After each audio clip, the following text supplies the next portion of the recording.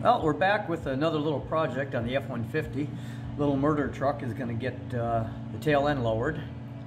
You can see from some of these pictures here that it definitely is too tall in the tail. I don't care for that. Look at the space between the tire and the wheel well. That's a little too much for me. So we're going to lower the tail end, and how we're going to do that is I bought this little kit here from MaxTrack. And it says it's a 1.5 to 2 inch drop on this. And the reason I bought this kit is because they say that there's really no cutting involved, but if you get into the aesthetics of it here, into the details, they do mention cutting the rail on the bed of the truck and maybe having to even lift up the bed to get the bolts out from the spring purchase. I got under there this morning and I took a real good look and I measured up where our new shackles, lowering shackles are. These are nice, they have polygraphite and they got a little grease fitting there. So we're gonna replace the factory ones with these. I think there's enough room to get the spring up where there's a space between the bed and the frame. And it looks like the spring will actually move up out of the shackle. I can get the bolt out that way to take the old shackle off. And I think we're gonna be pretty good there. So we'll go along here and play around and see how much work we actually have to do and how much modification we need, if any, and hopefully we'll get the tail end on this dropped a little bit. We've got a nice set of 18-inch wheels and tires that I think would look pretty good. These are 17s. These are good for winter. These will be my spare wheels and tires.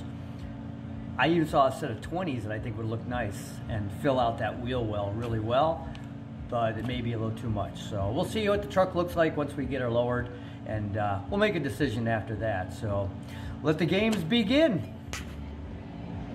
Well, it just got serious. As you can see, we actually have to make a cut in the framework. And I'll show you. We got to get up in here, and the shackle bolt on the top here hits the bed and the frame. And even if I lift up the bed to get the bolt out, it's still going to rub and hit. So this has to be cut out. And I got to get up underneath there and make a notch in the bed rail. And then we can get the shackle and the bolts out. But yeah, Ford did a good job with their hiding of their bolts. So here we go. We be cutting.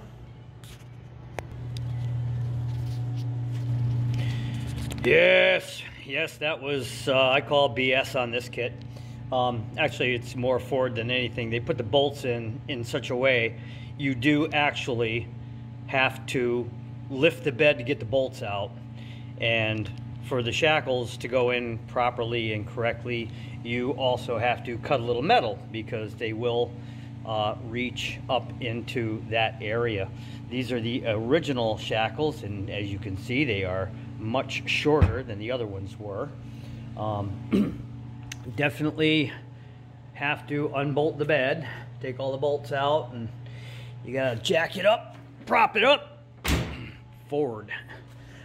So here's what happened underneath. Kind of hard to see, but you might be able to.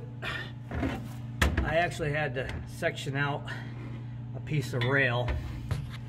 Now let's see if we can see it. So I actually went through, re-undercoated everything. Once I got the bed back in place, now it's resting where it should be. That little piece is cut out, and you need to do that just to get the bolt out of the spring because it's way up in there in the back side. So it's a little difficult to get to. I can get my wrench on there, and I impacted the main bolts off. And there's a little opening here in the frame rail that you can get to and put your wrench inside to get to that bolt. It's a little difficult to see, I know, I'm sorry. There it is in there. And I just used these, my gear wrench and my 12mm socket. There's a hex right here. So you can just kind of use these to draw the bolts through. Once you get the shackle in place, I hung the shackle on the spring, dropped it down to the perch. They're a little tight.